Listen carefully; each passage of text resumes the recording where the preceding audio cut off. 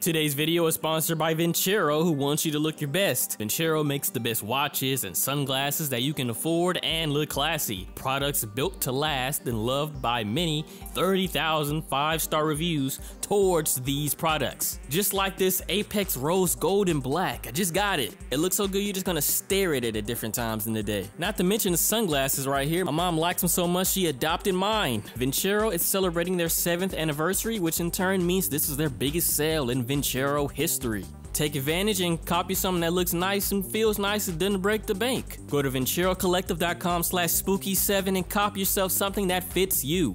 As soon as you check out, you got 30% off automatically, plus a 5-year warranty and a 365-day return policy. It's too easy to look clean. VenturoCollective.com/spooky7. Get yourself some gear, 30% off automatically, plus a 5-year warranty and 365-day return policy. Thanks for Fulero for sponsoring today's video. Here we have Death Bell 2 Bloody Camp. Don't worry about Death Bell 1, it don't exist right now, it's not even related. This movie is very similar to both Danganronpa and 13 Reasons Why. Students trapped in a school by a murdering mastermind, and they only get to leave if they figure out why they're locked in the first place. Check. We learn the truth behind the suicide of a student 2 years prior and how other students have caused the suicide. Check. You can find this movie on Tubi. Oh, and I want to apologize if I sound obnoxious or anything in this video. That's not my intention. If you want to see what happens, including all the messed up parts, stay tuned for the breakdown. Cue the Gohan.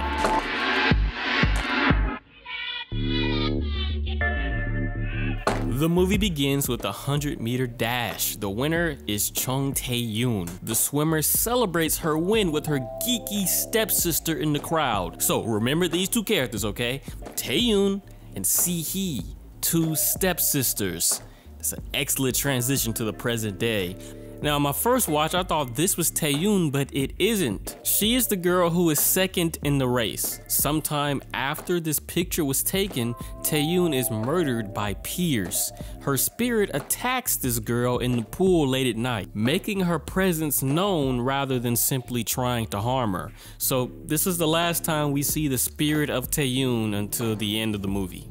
They don't mention it at all, but 2 years pass after the death of Tae-yoon. Everybody is taking a test. Test taking in schools in South Korea or Japan seem more stressful than finals in college. Maybe it's just like a drama or a TV thing. A clumsy new teacher pops in the classroom like a noodle head. I'm surprised nobody bust out laughing, not even a laugh starter. The guys who would verbally say, "Pfft," just to induce laughter. This is Si-hee, and she was the one having the nightmare of Tae-yoon getting murdered by a ghost. Bleeding all over a test, the clumsy teacher assistant named Miss Park wants to take her to the nurse, but test taking in his school is strict. You can't leave. Miss Park gets overwhelmed by the Korean version of Mr. Diktovich from Spider-Man 2. Instead of rent, he wants her attention. Miss Park is a new teacher and is nervous in front of her students. She's put to the test immediately when kids are passing pictures. I didn't realize y'all kids were so bad down in good old Korea. Feel like I'm watching To Sir with Love, or that movie with Morgan Freeman where he used to be Crazy Joe before becoming Batman. Here is Si-hee, who is bullied by Ji-yeon often. From here on out, Ji-yeon will be known as Bully Girl. Si-hee is basically Max Caulfield, except she's a brat. Summer break is about to start soon, but the top 30 students in the class are basically going to be in a summer camp where they can study for their university entrance exams. That sounds so stressful. University entrance exams. The top 30 are basically the super high school level students in the school who all have little common sense. Yes, Si-hee, you're going to. Stop looking like you. Stop looking slow. You're smart. It's tough at home for her, especially since her stepsister is dead now. She has nightmares about her sister's death. Ones where her sister is a creature and dies, etc. Soon, the top 30 students make their way to the school for their summer camp. Of course, one of the teachers they must speak to is a pervert that asks the ladies weird questions, hence the face she makes in response to his weird questions. Oh yeah, this student is basically the Mineta of the story. Earlier, he was taking pictures of girls during swim practice. I actually knew a guy that used to do stuff like that at work. Weirdo. Cue in the study montage where all the kids commit their brain power to getting in college. All the studying y'all doing is very unhealthy. I'd rather fail a test than do all that, but that's the pressures of university entrance exams, I suppose. People don't realize that Si-hee was the stepsister of Tae-yoon, the girl who won the 100-meter dash and was killed later that night. This random girl is telling insensitive ghost stories about her right in front of Si-hee. Velma doesn't like that and leaves after voicing her anger. She goes to the bathroom and takes pills and immediately starts falling into an urban legend. Hair growing all over her and then blood falls on her like Carrie. Turns out it was just a hallucination because she didn't take her pills right away. I'm gonna tell you this right now, she feels guilty. This is why she didn't want any insensitive rumors to be spread. Meanwhile, this woman here is the swim coach. She's also there at the summer camp. The pervert teacher sneaks on her. At this point, I genuinely think he's not gonna be a killer, but he's a weirdo who should have been fired ages ago. Soon, the coach goes to the shower thinking Mr. Pervert is stalking her again. The lights get shut out and somebody shines the light in her face before slamming her head into the glass. First victim is the swim coach. Oh, fuck. You know, now that I realize that, I didn't put this in the script. But there's no reason why she should be dead. This student right here is the girlfriend of JK. JK is the wannabe rapper whose name is retroactively short for Jujutsu Kaisen, an anime I've never seen before. They agreed to meet up someplace secret to do what high school couples secretly do, but he's nowhere to be found in his dark, scary hideout. In fact, she's grabbed hella hard out of nowhere by him wearing a mask, and then they do the dirty. Mr. Pervert, that weird teacher, leaves like he said he would to his teachers. He said he would leave. And so he effectively locks all the students in the school with a killer. You never ever see this man again for the remainder of the movie. His only purpose was to be a weirdo and lock the students in unknowingly with a killer. Meanwhile, that killer has kidnapped that girl and is stitching her all over. Basically torture. This is the girl that was doing the dirty with JK. Students have all fallen asleep while studying. Y'all study harder than university students and y'all are trying to get into university. Regardless, they all wake up soon to discover things are all weird. Above this girl, she notices blood has been leaking from the ceiling. A body drops down below. A male voice goes on the intercom in the panic. The mastermind says students will die one by one. Cap. Only the students who figure out why they are being hunted will escape alive. Sounds like a job for Detective Spooky. Backseat detective. Psych, you thought? This mystery could be solved by Abbott and Costello. Not to mention the mastermind doesn't give the students any chance to figure out the mystery, other than solving fake saw traps to get guilty people out of the traps. Like, who cares? They're guilty. The student that was hanging dies when she finally falls to the ground. All of the students run out of the exit. Motherfuckers just going crazy down the steps. Well, the students are all locked in. Each and every door is locked. Miss Park promises the students to figure out what's going on, but then a video feed shows a body lying in the hallway. That's JK. Someone at the end of the hallway is on his motorbike, which has been fitted with spikes. JK has to run, but the killer clips him. He is killed after that spike hits him many times, repeatedly just slicing him back and forth like that girl from Hostel 2. This is the best scene in the movie, hands down. Suddenly, out of nowhere, the other teacher, Mr. Cha, comes and wonders what is going on. They can't leave because Mr. Pervert had the keys before he left. There are no signals to call for help, and they are locked in. Rumors are starting to spread that the ghost of Tae-yoon, the girl who died after winning that 100-meter race, is killing everybody, because ghosts can definitely drive bikes and slam heads into walls. Now, I'm gonna call this guy right here Yusuke Urameshi. He knows that no ghost is causing all of this because he's the spirit detective. Suddenly though, Velma starts to feel ants all over her and stabbing herself all over with a pin. That's not gonna get rid of ants. She starts frothing at the mouth and throws up blood before dying. I don't like seeing death like that. Turns out she ate the wrong medication. In other words, a killer planted the wrong pills and it killed her when she didn't take the correct pills. Soon, Yusuke accuses Mr. Cha. You do look mighty suspicious, Mr. Cha. But if it is him, I don't think he's doing it alone. So now we are gonna get into the backstory as to how Si-hee, our main character, met Tae-yoon, her stepsister and the swimmer in the beginning who died. They are stepsisters, so they met how you would expect new siblings to meet, Drake and Josh. But Si-hee won't even be nice to her. She doesn't want anybody to know they are sisters. Why are you being a brat?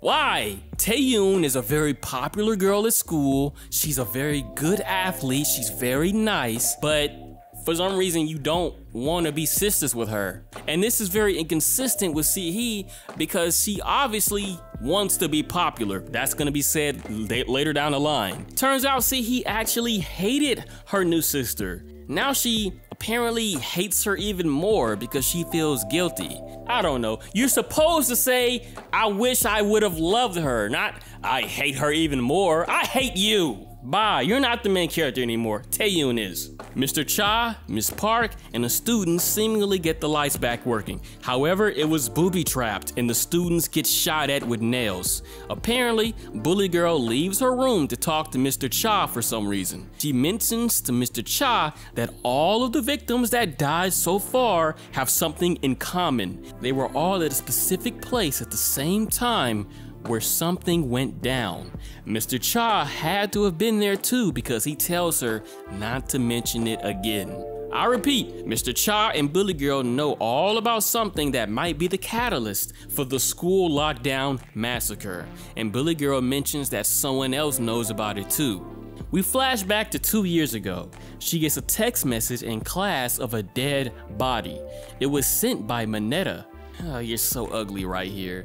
No. He's a pervert, but he's taking pictures of dead bodies and is using it to blackmail the killers rather than turning it into the police. I'm gonna tell you right now, this dead body is Tae-yoon, the swimmer and stepsister of Si-hee. Bully Girl has something to do with her death. Everybody who has died so far has something to do with the death of Tae-yoon. Now, this is my problem with the mastermind. Why are you trapping all of these innocent kids, scaring them half to death, scarring them for life, when the wide majority of them have nothing to do with Tae-yoon's death? We know that's what you're doing. You're trying to avenge her death. And you would think Si-hee would be behind all this, but no, it's not.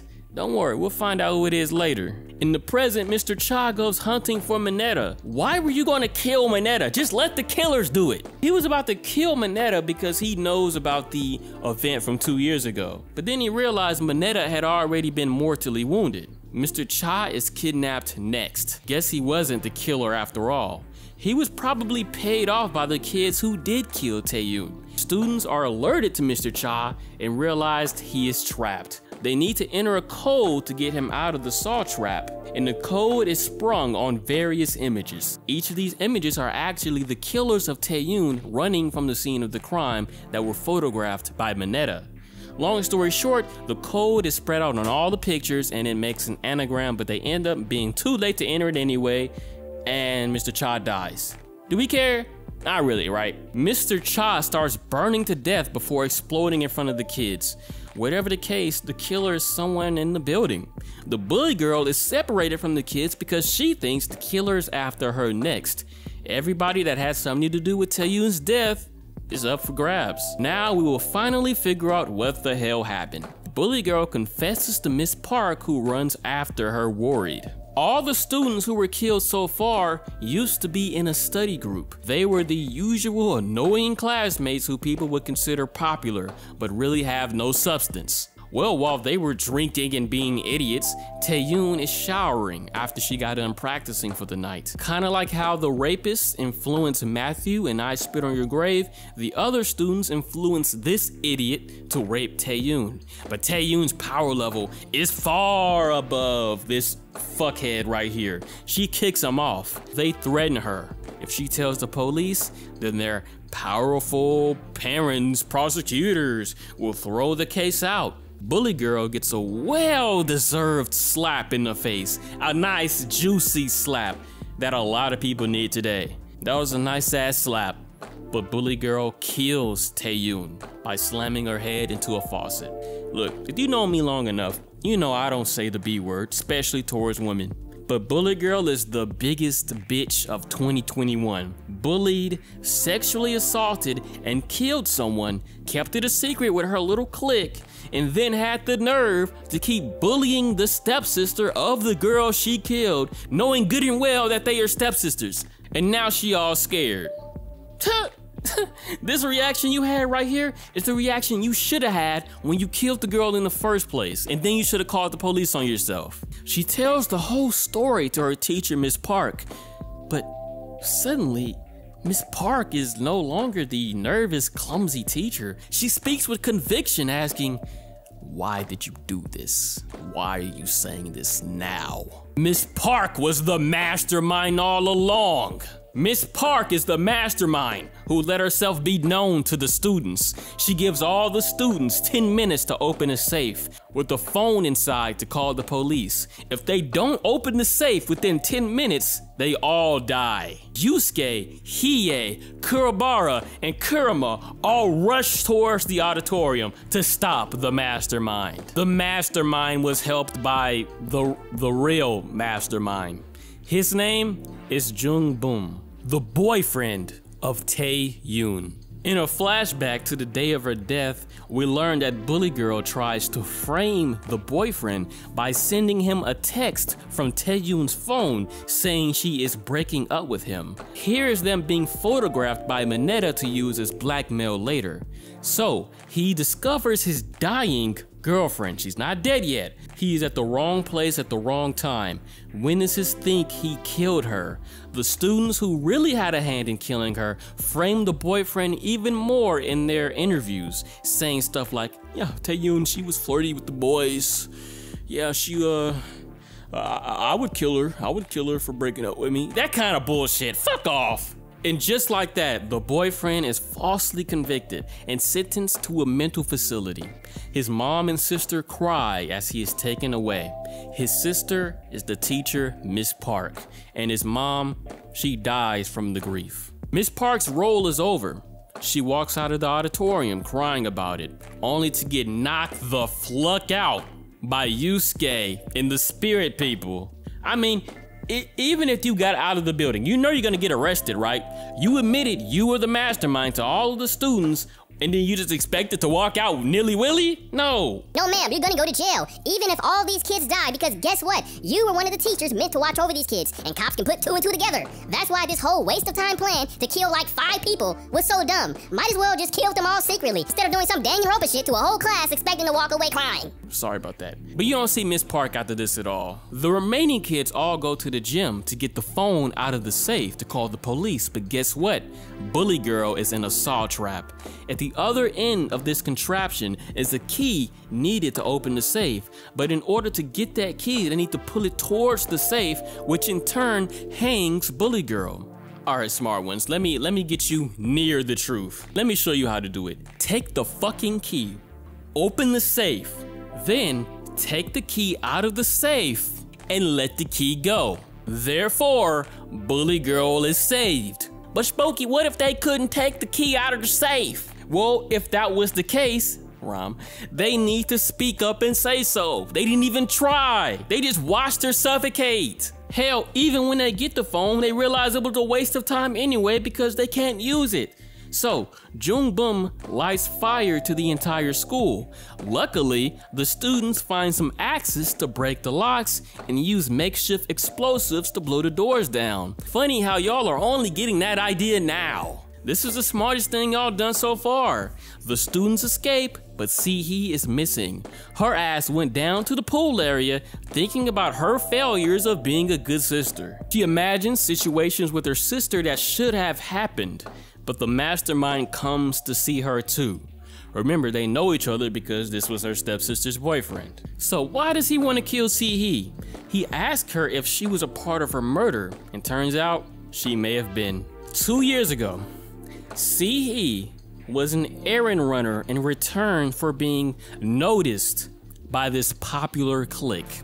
In fact, Ji-yeon saw that they killed her stepsister, but they tell her don't say anything about it or else you won't be recognized by us popular kids anymore. You'll go back to being a lame student. Ji-yeon go to fucking hell. Who the fuck does that? Because this is the thing. She did that. She did what they say, but guess what? 2 years later, she's still being bullied by them. You saw these kids had killed your sister and they got you being quiet about it because you want to be popular too or something? No, don't do this, y'all. If you're in high school, college, work, do not kiss your peer's ass to get in with them for any reason. Personally, I'm mad at the filmmakers for not explaining this enough. Like, even in this scene, you don't know for sure that he saw her sister dead or not. The chronology in this movie is so annoying sometimes. They both push themselves into the pool with the metal weight.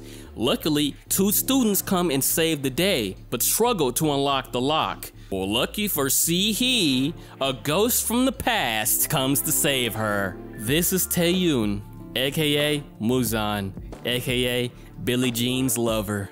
Tae-yoon transforms into how she was and saves her sister from beyond the grave by unlocking the metal thing holding her down. The movie ends as He floats towards the surface and the mastermind Jung-bum and Tae-yoon swim off into the afterlife. This is personally my least favorite Korean film we have done so far. This mastermind's plan to imprison students who most of all have no idea or nothing to do with the real killers is so weird and forced. And then, why kill all the students? Why did they threaten to do that? Why burn down the school? Most of them just came to study for the tests. If they killed all them kids, they would have been 500 times worse than Bully Girl and her little bully friends. Overall, this film felt forced a lot. The mystery is easily solvable by Scooby-Doo midway throughout the film, and the masterminds could have came up with a way better plan. This wasn't L or light tier at all. It was dog water.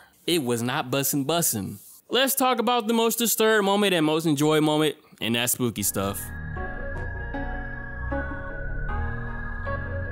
Most disturbed moment is Tae-yoon's death. I don't think people realize how easy it is to die, especially in just any random bar fight, school fight. But that shows why you can't be messing around with people nowadays. Now Tae-yoon was alive for a while after she hit her head, but these fuckers didn't even call the police at all. All of this could have been avoided. Most enjoyed moment is the death of JK. It was the coolest part of the movie that functioned like a Danganronpa execution. And this is your cue to go watch some Danganronpa if you don't have anything to watch. You can watch Cub Scouts or Belize's playthrough and you'll get like 90% of the references I make on this channel. And that's it, Death Bell 2. It's on Tubi, it's not my favorite, but that's just me, it's okay. I still liked it. Here on the left is The Cat, a great little horror movie with a nice little ending. I love that movie actually. If you enjoyed this video, hope you liked it. Click the like button and subscribe to stay tuned for more messed up stuff. Thanks for watching. Spooky out.